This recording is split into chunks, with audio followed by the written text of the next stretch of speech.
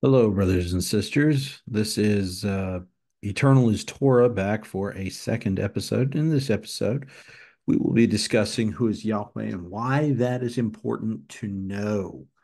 Any thoughts before we really jump into the lectures on faith, Ben? Well, just to tell you a little bit about the lectures on faith, these were lectures that were authored uh, primarily by Joseph Smith, but there were some other people who were involved, and it's a it's a compilation of completely biblical teachings that are related to how we develop faith in God.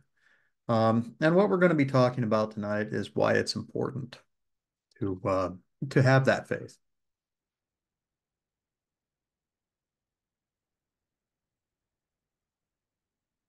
So, in order to talk about this, basically we're going to be reading from the third lecture on faith, starting in verse 19, because this is what we're talking about is why it is important that we understand the character and perfections of Yahweh. You want me to go ahead and read and you interrupt me and If say what you want to say? we can, I think we should probably alternate verses. Okay. That'd All right. probably work better. So, an acquaintance with these attributes and the divine character is essentially necessary. This is verse 19 of the third lecture on faith. In order that the faith of any rational being can center on him for life and salvation. For if he did not, in the first instance, believe him to be God, that is, the creator and upholder of all things, he could not center his faith in him for life and salvation, for fear there should be a greater than he who would thwart all his plans, and he, like the gods of the heathen, would be unable to fulfill his promises. But seeing he is God, over all, from everlasting to everlasting, the creator and upholder of all things, no such fear can exist in the minds of those who put their trust in him, so that in this respect their faith can be without wavering. Man, it is so essential to have that trust in Yahweh, to be able to have the faith necessary to repent, to come unto Yahweh, to follow in his path. Well, yeah, it's absolutely essential to know that he is God, Yeah. that he is the creator and upholder of all things, that there is none greater. For if you believe that there's greater than God, well, okay. I mean, you can believe what you like, but good luck with that. Absolutely. I'll pick us up in verse 20. But secondly, unless he was merciful and gracious, slow to anger, long suffering, and full of goodness, these are attributes that Christ has. Such is the weakness of human nature, and so great the frailties and imperfections of men, that unless they believed that these excellencies existed in the divine character, the faith necessary to salvation could not exist. For doubt would take the place of faith, and those who know their weaknesses and liability to sin would be in constant doubt of salvation, if it were not for the idea which they have of the excellency of the character of God, that he is slow to anger and long suffering, and of a forgiving disposition, and does forgive iniquity, transgression, and sin. An idea of these facts does away doubt and makes faith exceedingly strong. Now, I love. I think that it's important to note that these um, these attributes, merciful, gracious, slow to anger, long suffering, and full of goodness, are those are actually available to everyone, but they're more specific, but they're poured out in greater measure upon his people. And how do we know that we're his people? Because we're keeping his ways. Um, so the the point, but I do like how it points out here. We're weak. Yeah. We're weak. Struggle to we struggle to obey. But Yahweh forgives us if we repent. Yeah. It's just a simple matter of repenting and stopping. It's a simple matter of repenting and recommitting yourself in love to Yahweh, Yeshua, so that they can remake your character in their image. They don't provide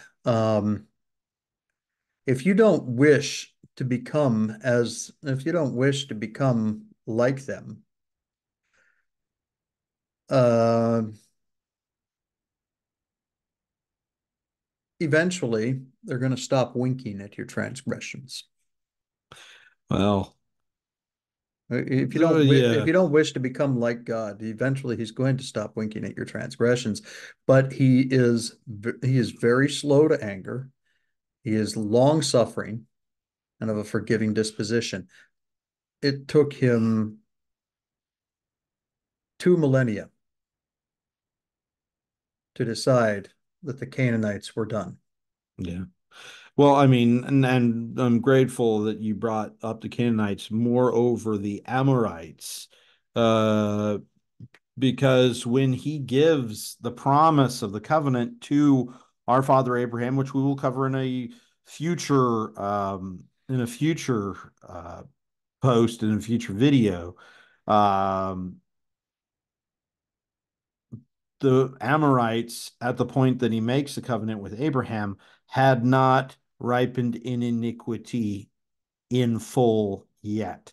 So, in other words, it remind when I read that closer to the bottom here that he is slow to anger and long suffering and of a forgiving disposition. He was still holding out forgiveness, or he was still trying to give forgiveness or the opportunity for forgiveness to the children of the Amorites if they would but repent and stop their iniquity, transgression, and sin against his law. Now, I would like to point out that this iniquity transgression all he's doing by enumerating iniquity, transgression, and sin, he's not indicating in any way that the three are different. Right. He's just he's reiterating it in every way that you can understand it that God forgives. Yes. All right. Verse 21. Okay, so moving on to verse 21. But it is equally as necessary that men should have the idea that he is a God who changes not in order to have faith in him, that he is a God who changes not in order to have faith in him, as it is to have the idea that he is gracious and long suffering. For without the idea of unchangeableness in the character of deity, doubt would take the place of faith.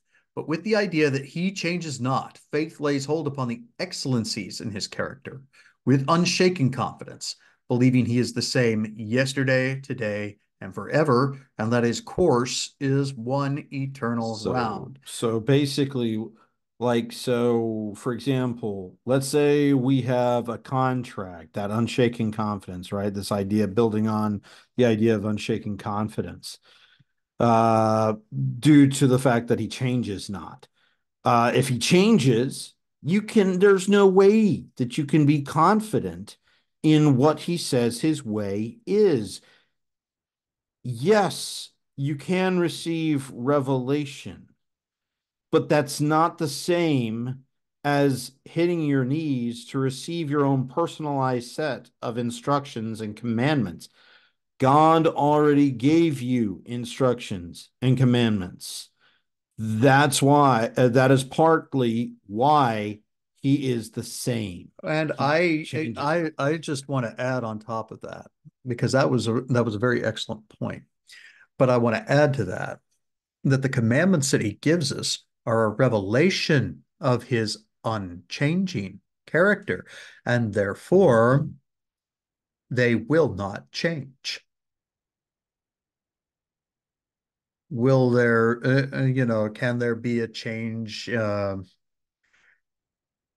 things are, if he adds, if he adds commandments as punishments, can he abolish, can he take away those added punishments?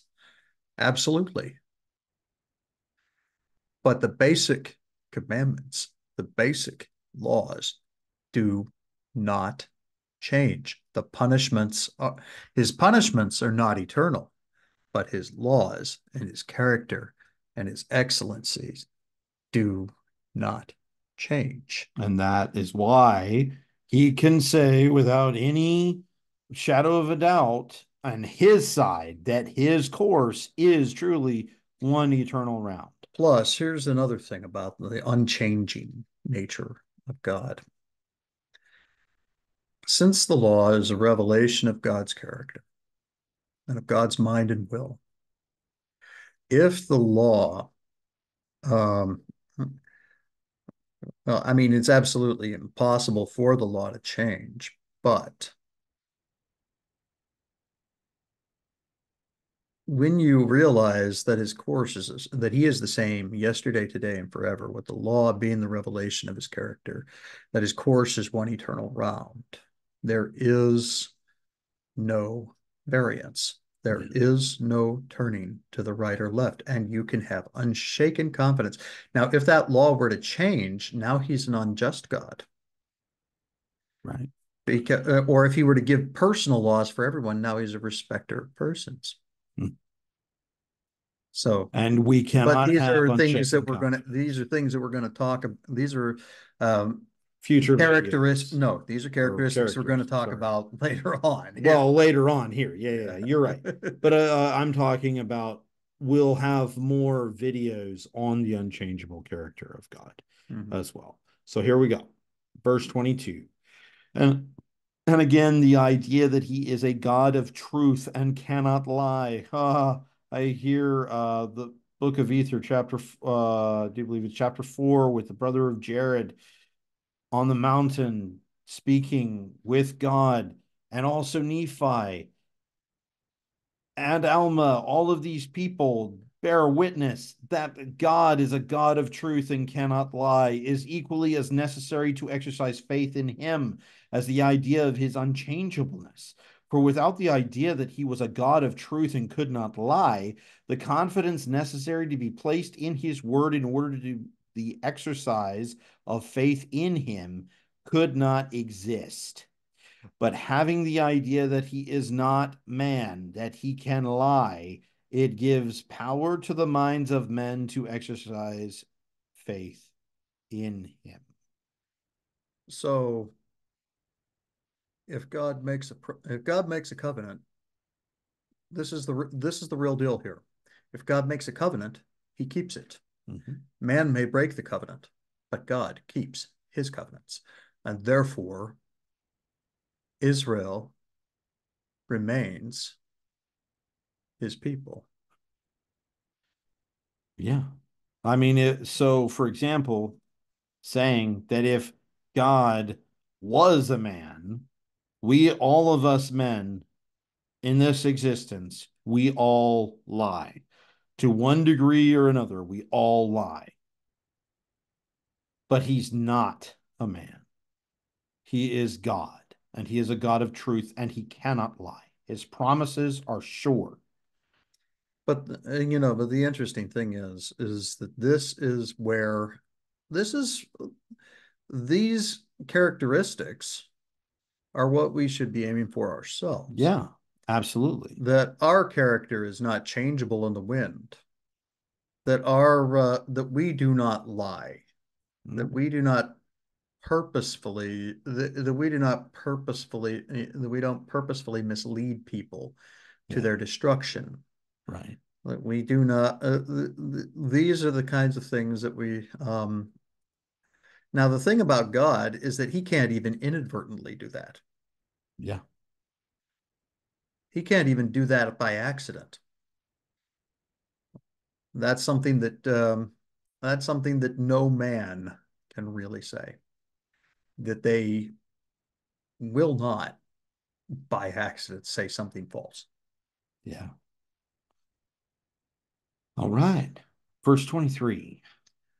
But it is also necessary that men should have an idea that he is no respecter of persons, for with the idea of all the other excellencies in his character, this one wanting, men could not exercise faith in him, because if he were a respecter of persons, they could not tell what their privileges were, nor how far they were authorized to exercise faith in him, or whether they were authorized to do it at all, but all must be confusion. But no sooner are the minds of men made acquainted with the truth of this point, that he is no respecter of persons, than they see that they have authority by faith to lay hold on eternal life, the richest boon of heaven, because God is no respecter of persons, and that every man in every nation has an equal privilege. See, this is the point of no respecter of persons. This is why he doesn't make personal laws for everybody. It's the same for Israel as for the foreigner within her gates. This is also why uh,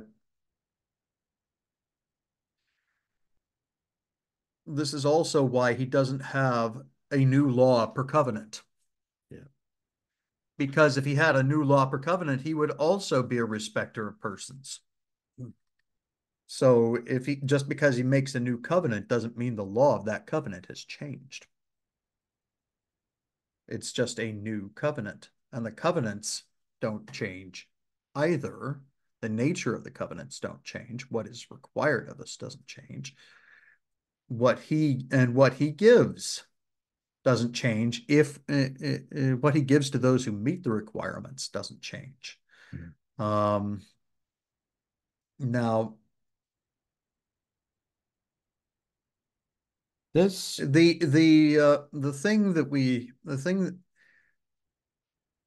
the major pushback that some people will have against this idea is, well, he does favor those who are righteous, but that's because they made righteous choices. It's not because he looks at them and goes, "Oh yeah, you're nice. no, yeah, exactly. So this is what I would I encourage like you to this one and I don't like that one."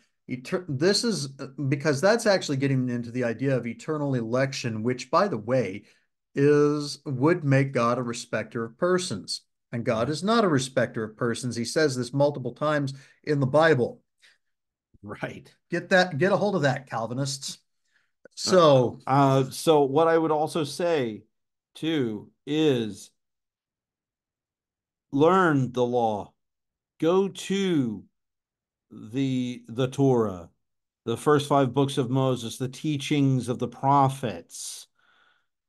This is where the law is contained. If you want to know what your rights are and how you can have equal privilege before God, then take hold of his renewed, or sometimes in scripture, when they use the word new covenant, he actually means renewed.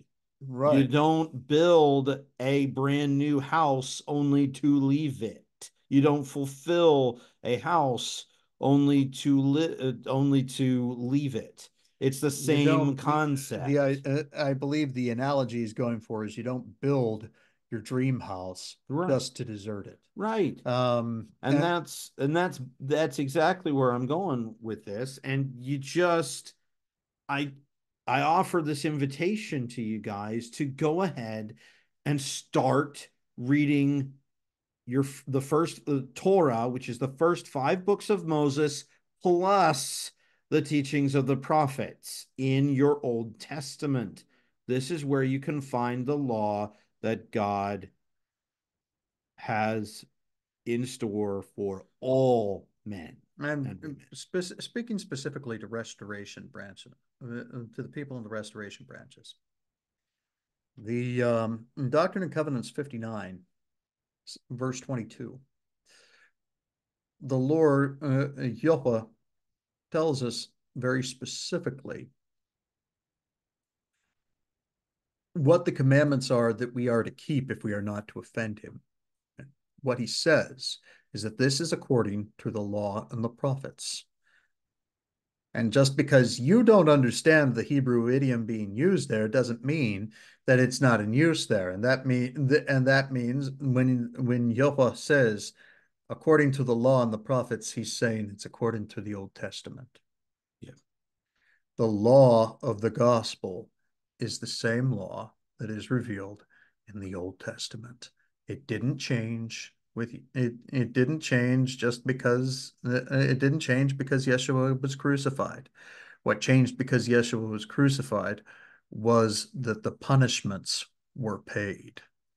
And I am going to say this. There's that part for if he was a respecter of persons at the end in the middle here, but all must be confusion, authorized to do it all, or whether they were authorized to do it at all, but all must be confusion. The reason it's all going to be confusion or all must be confusion is because you are not centered in his rock, which is his gospel. By the way, I should just like to point out that the fact that all is confusion in the body of Christ is the result that Christians teach that God and teach God who is a respecter of persons, just like this lesson points out.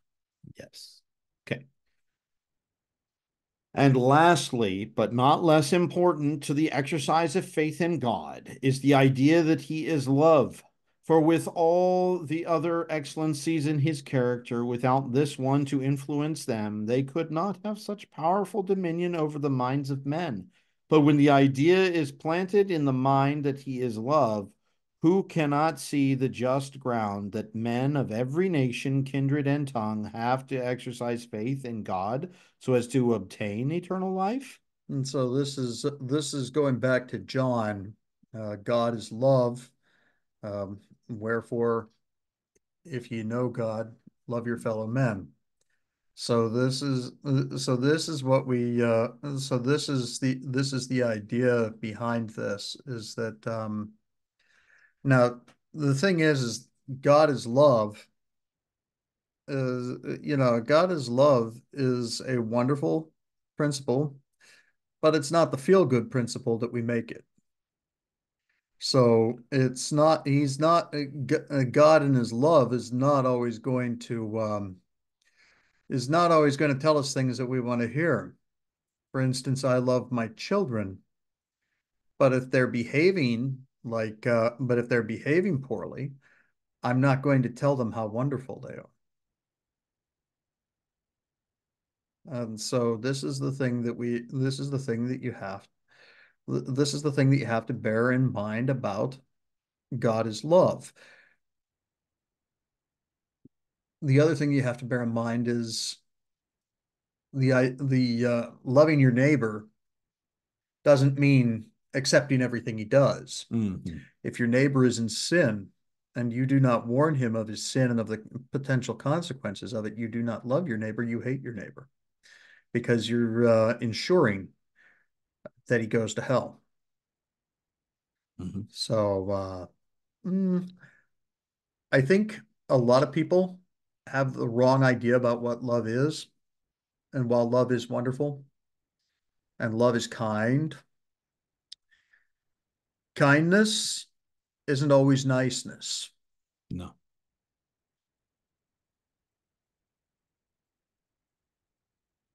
All right. You ready for 25?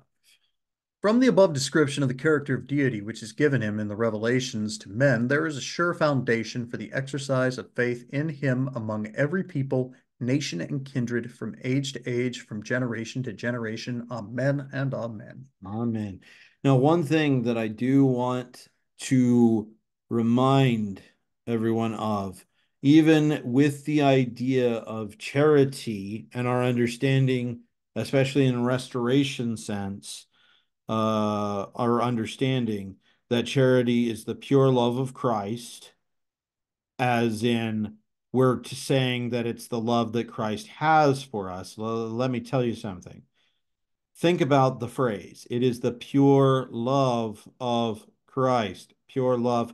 When you have a love of something, that means that you are exercising that that exercise that John wrote in John chapter 14, verse 15, which he said, if ye love me, Jesus said, or Yeshua, Jesus, Yeshua, um, said, if ye love me, keep my commandments.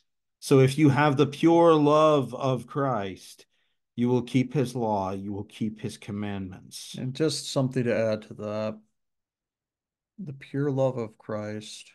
When you really love something, you seek to make it a part of yourself. Mhm. And so, those with the pure love of Christ will act in accordance with what God has revealed about his character. And God reveals his character to us in the form of commandments for us to write upon our hearts.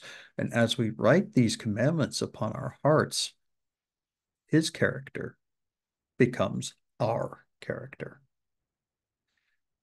The and there's it's this goes back to the salvation pattern which is shown in Exodus.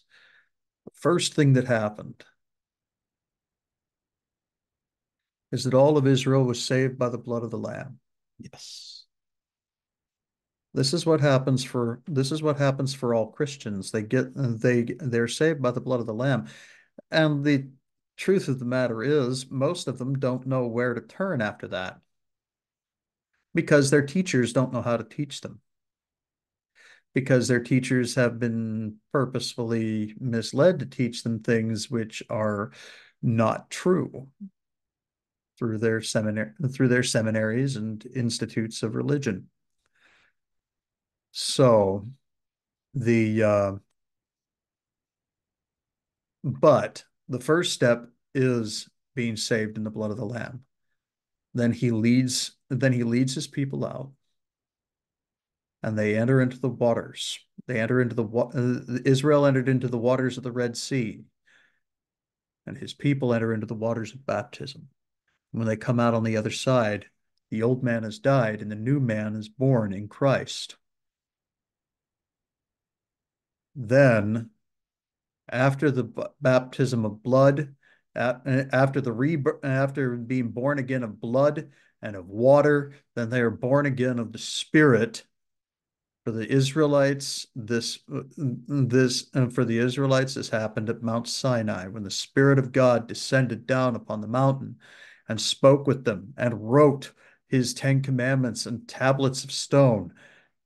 What this and in the new covenant, those commandments, those laws that were written in stone and on paper are supposed to be written in our hearts. The law hasn't changed and the requirements haven't changed.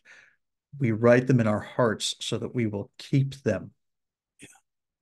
We don't write because clearly Israel was quite capable of breaking all those commandments written on stone and every single one of those commandments written on paper Yes. because they did it time and And time time and and time time again. again. Yes. So this is we'll have there'll be another video on the salvation pattern Yeah. revealed in Exodus. Yeah. And last but not least, verse 26. Let us here observe that the foregoing is the character which is given of God in his revelations to the former day saints. And it is also the character which is given of him in his revelations to the latter day saints. So the saints of former days and those of latter days are both alike in this respect. The latter day saints having as good grounds to exercise faith in God as the former day saints had, because the same character is given of him to both. So this is something really important that actually happened in the last verse as well. But revelations, in his revelations to the former day saints, he's not talking about visitations to individuals. No. He's talking about the scriptures. Yes. So this is what he's saying, that the revelations to the former day saints, that his character is the same in the revelations to the former day saints as to the latter day saints. Now there are a lot of Christians who will want to say that they're not, no, they're not, you're lying. Guess what? You just don't understand your scriptures. And you need to actually look at your scriptures um, outside of the lens of your theology, because your theology is what keeps you from ever moving past the first step in the salvation pattern. Yeah. I just want to go ahead and let you guys know also. And we're gonna go ahead and close this video out with our bearing our testimonies on these attributes. And but I just want to let you know we are going to be posting more videos more regularly. But I just want to go ahead and say that I know that Yahweh is the same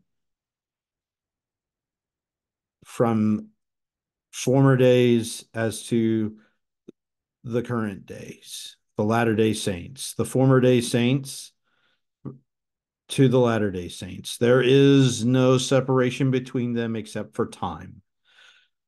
The revelations are the same. The commandments are the same. All commandments were given to the former day saints and the latter day saints.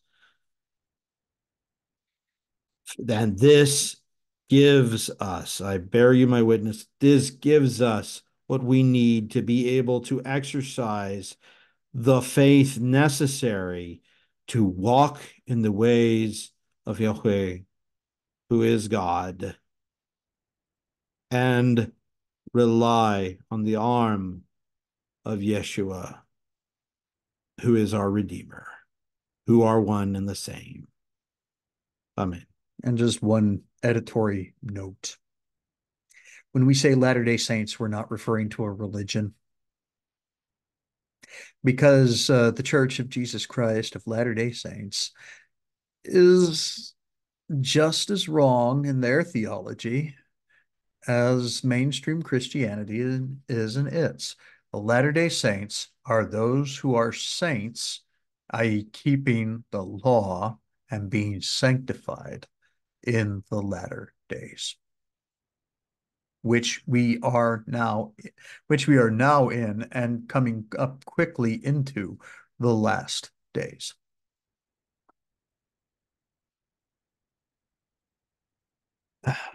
So I want to thank you guys for watching this video. Please remember to share, like, and if you have not subscribed yet, go ahead and subscribe to our channel. As I said, we will be posting more video content, um, teaching, and more teachings uh, to help you guys gain a stronger relationship with Yahweh, who is God, and help you embrace the atonement, and understand exactly what that means. We love you. We love to serve. We love to be of service, and we love to teach. And we love God. We love Yahweh. And We we love love His you, law. and we love you guys. Yes. This is why we teach you these things. Even if they're not comfortable to hear, we teach it because we love you guys and we would love to see you be saints of the latter days. Yeah. So I just want to go ahead. Just remember to like, subscribe, and we will see you guys on the next video.